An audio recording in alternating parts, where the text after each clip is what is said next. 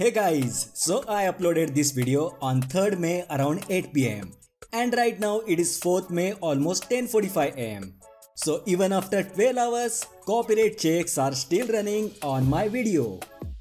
So first I try to contact creator support and explain them such problem. But I don't get any satisfactory answer. In fact, I didn't get any answer at all. I tried changing video monetization to off, changing title, description, tags and all the things that I can change with the hope that checks gets completed.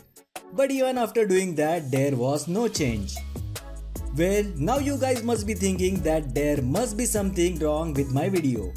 But believe me, this video is just the original screen capture, purely tech educational content. So there is no point in having copyright issue on such video.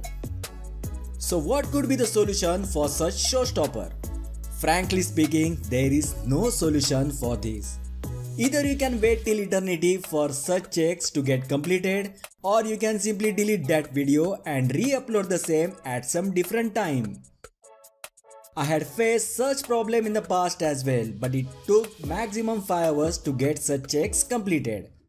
This time it is more than 12 hours and I feel that I should re-upload the video. Let's hope there will not be any issue after re-upload. So the takeaway from this video is that you can't do anything to speed up the copyright checks process. The only thing left with you is to delete the stuck video and re-upload the same. So that was my experience and action plan. Do let me know your opinion in the comment section below and let's help other fellow YouTubers. If you find the video helpful, then please like the video, share with your friends and subscribe to my channel. Thanks for watching and I will see you in the next video.